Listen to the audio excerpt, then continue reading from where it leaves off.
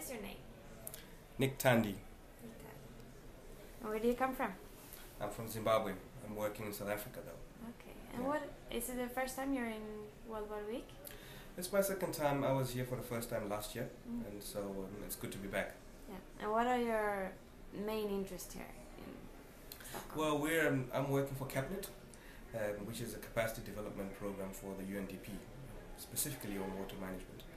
And it's good to be here with a lot of organizations that are doing the same, with whom we could partner in the delivery of our program, basically.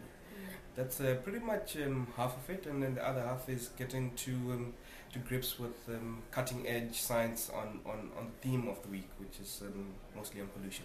Yeah. So what is your message here from Stockholm? What do you like to share with the rest of the community? Well, I would like to say that it's only been 2 days, but speaking to people and having attended 1 or 2 sessions, you feel you feel encouraged and inspired when you see the solutions that people are coming up with.